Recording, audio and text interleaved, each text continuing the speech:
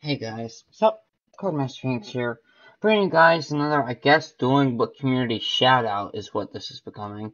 Um, I wasn't expecting this to become more than just a one-off kind of video series, but now it might become a video series. But anyway, I just wanted to go ahead and bring you guys another video because I feel like it's kind of my duty as a YouTuber to shout out people that make my experience overall as a YouTuber better whenever I can. So I guess this is basically my way of kind of helping out the community that helped me out so much. So anyway, um, this one is gonna be on. I really hope I'm not butchering his name. Entities, something like that. So it starts off as general as it always is. Just good luck, have fun, you two, my dude. Okay, and he's like, so in game one, this is a best of three, by the way. I'm like, I'm gonna go ahead and use drone and machine dupe to get two more out, and then of course I go into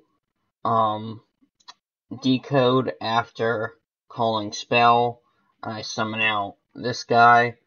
Um, it should be said that I wasn't able to use a single copy of Double Helix throughout all three games, purely because he opened up with Ash Blossom every single game. I mean, it was ridiculous. I mean, it was, and you can tell this is not just an Ultrageist deck, but an anti-meta Ultrageist, because he's running cards like Prohibition, he's running cards like Ghost Reaper and Winter Cherries, and he's also running stuff like Paleozoics in here. And we'll get into this a bit later, but I'm going to assume his entire extra deck is comprised of like ABC Dragon Buster, Double Helix, Tree Toad, which he actually goes into, by the way. Um, I mean, it's awesome. It really is awesome. Just the sheer amount of creativity this guy puts forth in his deck. So that plus just how amazing as a player and a human being this guy is, I feel, is why I'm making this video. Um, so he changed that, and I tried going in the firewall, but of course I'm an idiot, and I'm using 3 instead of 4, so I go into decode instead, and he says, okay, and then he's like, okay, and I'm like, sure, and then he pays 500, and just, he waits for a bit and he says, sorry, my cat made in my room, which is why I assume he's got this cat portfolio avatar or whatever, as is kind of like, uh, I guess, well, as his avatar. Um, Either that or he's just a big fan of Rescue Cat Duelist. Anyway, Spiral Creation, uh, oh my god, wow. I'm just looking at the chat and I see the name of the player rather than the commentating on the actual duel. Wow, I'm just an idiot when I don't have my coffee with me. So um so he's just like, yeah, we're just playing for a bit, and he's like, can I use the effect? And I'm like, go ahead, and my resort effect, okay, and I really like how he is explaining his cards. It's just basically you attack me directly instead. I just really like that.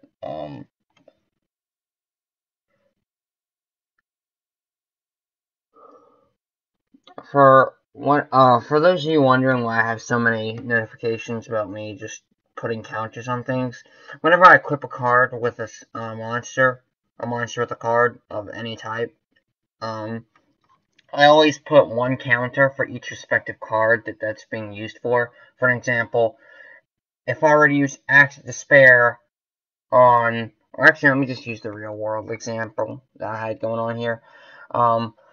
Sparrow, Super Agent, and Fully Armed, I put one counter of each of those to show that Fully Armed is equipped. Super Agent, I put 2 copies of a counter on Sleeper, because he was being equipped at Last Resort, and that's just kind of how it works whenever I'm playing a game, to help me keep up with who's equipped with what. Targeting Silk, and it's just him declaring the effect. Again, it's a very good thing. He's second and targeting Sleeper.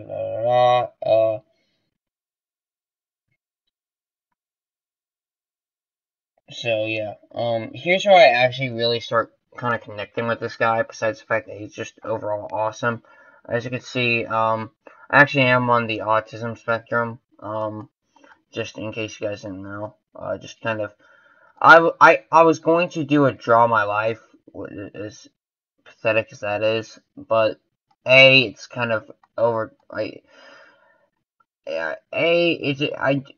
can't draw for crap, and B, I mean, it's just kind of a dumb idea anyway. So I figured, why not knock out 2 birds from 1 stone, by just admitting to you guys, yeah, I am on the autism spectrum, and at the same time, shouting this guy out for being as amazing as he is. There's that. And of course, he's got Insomniac. I believe Insomniac. Yeah, I believe that's how it is. He's got ADHD, febrile, and terrible anxiety. Again, part of the autism spectrum, or at least part of, I believe that's Asperger's. That gives you anxiety, especially when being around a crowd. I'm not completely sure, but I believe that's the one that correlates with anxiety around being around crowds. He's like, don't worry about it, and you got it. I'm like, yeah. And he's like, I'm just like, yeah, fam, I feel you. Alright, and then I'm like, resort, true, sorry, I'm like, no problem. And then he has to target resort, because he tries targeting my super agent or whoever it was back in game 1. Keep in mind, this is a 42-minute game or something. I don't know how long this game was. It was incredibly long. Kind of like something else I know. Okay, sorry. Okay, this entire video is just going downhill. So I'm just like, resort, and he's like, and he's like, oh, man, crap, I forgot you got resort up. And he's like, okay, and I had to target resort, and I was just like, okay. Another interesting thing is you can actually use resort to intentionally have it be popped at the end phase for sleeper.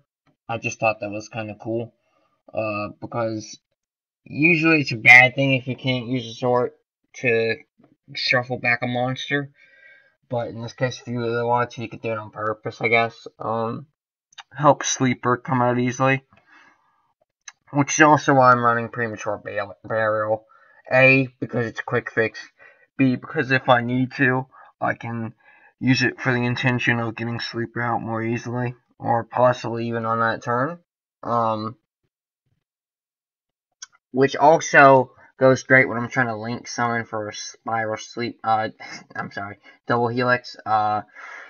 And then also, you can use it to shuffle back. Since it doesn't say Spiral Monsters, you can actually use it to shuffle back cards like Maxie and Ash Blossom, and just any. It doesn't specify what card it is. All it does is it tells you that you cannot use it to shuffle back a spell or trap. It doesn't say you have to shuffle back a Spiral monster. It says any monster. Well, it doesn't say any monster, but since it doesn't specify that it doesn't have to be limited to Spiral monsters, you can shuffle back any monster. So he's like, I'm wow, I'm sorry. I'm sorry, this video is just coming off completely stupid, but, I'm being limited on the amount of coffee I have, and well, I can't have coffee, and I can't have coffee and tea, It's for medication I'm taking. My doctor is awesome. If you guys don't know, my life in terms of liquids revolves around vitamin water, the Vito vitamin water or whatever it's called. Fruit punch is generally my favorite, and then also coffee and tea. So of course, with the two of those three things being taken away from me, my life is basically garbage. Also considering that I like Three Musketeers and Reese Cups and chocolate, and he's like, yeah, no caffeine, no sugar. I'm like, okay, yeah, okay. So anyway, there's that. Which also, of course, affects how much time I spend, actually sounding proficiently educated in my videos, because of course I spend so much time researching my videos, I usually don't sleep, and that's why I come off as stupid as I sound. Anyway, moving on, uh, he's like, activating Super Agent, and I'm like, nah, because I believe Protocol would mess that up. He's like, correct, affect Milu, unless you have Ash, and I'm like, nah, not in hand at least. He's like, all true. And he's like, guess you can't stop that then. I'm like, nope. But according to Yugi, my friendship powers can, which is ironic because I don't really have any friends. And he's like, no, foiled by friends again. And he's just like, second effect shall get super, da da da da, game goes on. And then it's at the end of game one, I'm just like, activate my avatar's effects, destroy all cards on the field. And then he's like, negate with Proto, but wait, friendship negates Proto, but Proto can't be negated. Oh boy. Oh boy. And I mean, I was I wasn't on the floor laughing, but I was actually laughing for a good 2-3 minutes. Um, so I draw in game two is where I just felt like I was gonna lose. I opened up literally triple spiral resort, which is why I don't run. He's like, Jesus, man, I'm like, dude, that's what I'm saying. He's like, this is why I don't like learning field spells. I'm like, yeah, this is why I don't like learning terraforming, because having 6 field spells doesn't work out too well. And he's like, yeah, fair enough. And guessing activating resort was a mistake. Because I tried using resort, since that's half my hand. And I use its effect to add, he activates mistake, and I'm like, well, I guess you could say me using resort was a mistake. Okay, bad point. Okay, I gotcha. And then he's just like, mistakes have been made. Mistakes are made. And I just, oh my god, I have too much fun with this. I set Mirror and Solemn Strike. I used to run Magic Cylinder and Mirror Force as my, I guess you could call it my staple cards that made me kind of like special or whatever. Everyone has their own special tech card. Those are my 2 cards. And I started running Quaking instead because that's just an amazing card. But then with the Spiral Dominant meta, there's no point in it because they can just crap out as many Link monsters on the field as they want. So there's no real reason you should run it since Link monsters can't be set. So I just run Mirror Force to pop them, and that's why I run Mirror. So I'm an idiot again because I don't have coffee, because I'm not thinking, because my eyes are bloodshot, because I don't sleep. Anyway, whatever. I didn't even say that in the right order, but whatever. And he's like, yo, idiot. Yo. What's up? You okay? You retarded? Resort's supposed to pop itself. I'm like, oh, right. Yeah, so here I'm just telling him my hands, because he's a cool guy, and at this point I don't care about winning. I'm just telling him what my hand is. That way, he knows I can respect a mutually cool guy. It's kind of a mutual respect thing going on here. So I'm like, at this point I have triple resort, double fully armed. No, I'm sorry. I have triple resort, because I had 2 resort. I drew into my 3rd, and I had fully armed, and then of course I also had machine dupe in hand. And then over time, it was terrible. I mean, this was probably the worst hand of all time. And I think I even get into that a bit later. And he tries searching, he's like, Jesus, and now Mistake hurts me too. Which I didn't even realize Mistake was a two-sided thing until, like, 30 minutes ago. But, whatever. And it's like, and of course, I draw Max C, and that's my only watching. It's like, that's better than, like, big red, and I'm like, yeah, sure. It's like, but my deck doesn't special summon much. But that's not true, because he runs Achilles Oak Engine, which he, admits to later. And he's like, actually swapping that out may not have been a bad idea, because it draws on my Kaijus, but that's pretty much it. So, and he's like, so basically the entire extra deck is just meta hate. And he's like, I have scapegoats, but that's all my extra deck is for. And I'm gonna have to assume by scapegoats he just means that it's just targets for his Ghost Reaper and Orange Cherries. I'm assuming that's what he means, because of course you can't put actual scapegoat tokens in your extra deck unless no, I mean, actually, is that where they go? I mean, they can't go on the side. I think tokens just go separately all by themselves. Because that'd be kind of stupid if they are counted as part of your side. No, they're not part of counted your side or actually that. No, they wouldn't be. That'd be like, oh my god. Anyway, wow, I'm just so stupid without my coffee. Anyway, I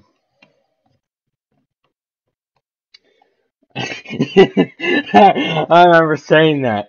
Yeah, like, man, considering pot of greed and graceful charity is a thing, I could just imagine how great that would have been if Maxi was in GOAT format. Oh my god, that would have been, the draw power. The draw power, though. I'm like, you would have been Exodia faster than Yugi, and that's saying something. It's like, faster than that guy, that's not even possible. And I draw an Ash boss, I'm like, why? I reveal it to him, he's like, Jesus, and I'm like, my deck hates me, I'm not drawing super well either. I find that that's a lie, because he's one of those cool people that actually reveals his hand and mills and his face downs. And of course, he will mill the top card of his deck just to see what he would have drawn. I do the same thing, but it's nice to know that I'm not the only person who does that. I'm actually blessed with all the nice and cool people I meet, because pretty much everyone I meet does that. But I mean, that really is a rare trait. I'm telling you that. I'm like, well, I got a mantra. It's a hand trap. Problem is, it's sleeper. He's like, man, you can't win. And he's like, just stared down as eternal. I was like, yes, this stalemate is real. And he's like, I need to draw a monster, and I'm like, and I need to draw a decent one. And he's just going off with all his combos, and I was, again, I was an idiot. I forgot he was running Paleos in his deck. So I just used it on my turn, because I'm like, dude, at this point, I need a draw. I don't care how half decent you even have it. Even I'm sorry, I don't know. I don't know how to say this. At this point, I at this point, I was just like, I don't care how bad of a card I draw, because I need to draw something even if it's a half-assed or half-decent card. It doesn't matter. I just need something, if for nothing else, a deck things to get me the better cards. So that's just why that's going on. And I'm like, never mind, I had him in there. And he's like, hey, I found a way for you to use your Ash. I would have done this if you didn't show me Ash. And I'm like, mistake doesn't, and I'm like, mistake? And again, of course, I'm being an idiot, because I forget mistake doesn't stop drawing. Like, you might as well put a T, I'll correct myself later. You might as well put a TR in front of Ash to represent my hand. Quite trash indeed. You see, and that's where he just admits his hand was actually fairly good.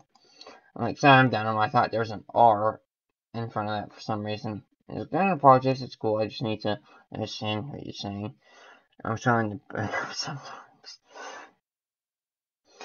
And then I finally draw Godly into Super Agent. I go Super Agent into Fully Armed, and I banish 3. I get Sleeper. I quit Last Resort with Sleeper.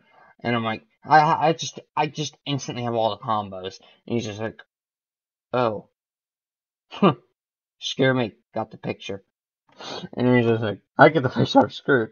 And I was like, um, and so that's basically what game 2 is. Because it just turns out to the point where he can't do anything because my field's so good that after I pop his 2 monsters, there is nothing he can do.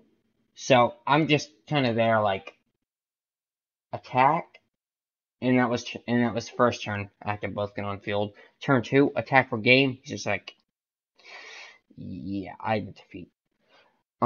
Which I later find out he has prohibition in hand, which he could use to stop Ash, but he has multiple ways to shut out Helix. And then game 3, there isn't too much. There isn't too much for game 3 because I just beat him with pure beatdown between Spiral Super Agent and Spiral Tough, both which have 1900, and that's basically what adds up to kill you in 2-3 turns. So that's just basically how I win. He does use prohibition after my Spiral Super Agent is on field, and then I have Tough in hand. I draw into a second, and I'm like, so does prohibition actually stop Tough? Because I mean, obviously it doesn't affect the fact that Spiral Super Agent's already on my field, but does it stop me from playing the Toughs in my hand? So we spend 5-10 minutes looking at rulings. He offers to call a judge, and I'm just like, no, it's fine. I'll look up. According to the the OCG rulings, I shouldn't be able to, but because it doesn't state that it's also called Super Agent while in hand, then that means I'm able to play it. Because I found this out kind of a cool way. Not only do for TCG, OCG rulings also apply, but in addition to that, prohibition means it states, it doesn't directly state it, but your opponent cannot play cards from extra deck, hand, deck, graveyard, or wherever. They just cannot straight up play them if it has the declared card name. And there's some other cool card rulings there. I'm sorry, I really am brain dead without my without without my coffee. It's probably the 8th time I said that or something, but really, I just feel you guys need to know why this is probably my worst put together video and why I sound half brain dead. Because it's been about 2 days since I've actually had more than like an hour and a half of sleep. But anyway, I'm gonna try and get this video done because this guy needs to realize how well, more like everybody needs to realize how awesome this guy is. And he's like, do or die, and it's like, oh, it's die. And I'm just like, hashtag shameless plug, and he's just like, GG, and we're just having some after game talk. He's like, it's a good player, da da da da. Again, just some more after game talk. And I'm like, I'm thinking we could do a circuit break set duel, which is actually, I just came up with this on the fly, but it's actually a series I'm thinking I want to make, where I essentially just pick a random set, and we use cards or archetypes exclusive from that set, and we use that as kind of our decks, like Rockets and Ultrageist from Circuit Break, or if it's a set that includes the start of a new archetype, we can use cards from either a previous set or two that has support for it, even if it doesn't directly relate to the archetype, or also if it has more support in the first set or two down the road after the initial set that introduced it. So in that respect, it's kind of like Magic the Gathering, where the series basically revolves around using cards exclusively from a random given set, and then any set or two down the road from either after the said set's release or before the said set's release. So that's going to be a cool series that I really want to start introducing. I'm like, well, maybe you could be my series cooperator, assuming you wouldn't mind. Just experiment me due to my series thing base from time to time, but I'll help out I can. I'm like, sure. Sounds great. Thanks for a fun duel. And that was basically it. So, I mean, this guy is just awesome. If you play DuelingBook, please go ahead and remind him how awesome he is, because he's not arrogant. He's not gonna think himself as an awesome person, but he needs to realize how much I appreciate him. So thank you guys so much for watching. I've been your host, Mr. Phoenix, signing out. See you guys next time. Have a good one.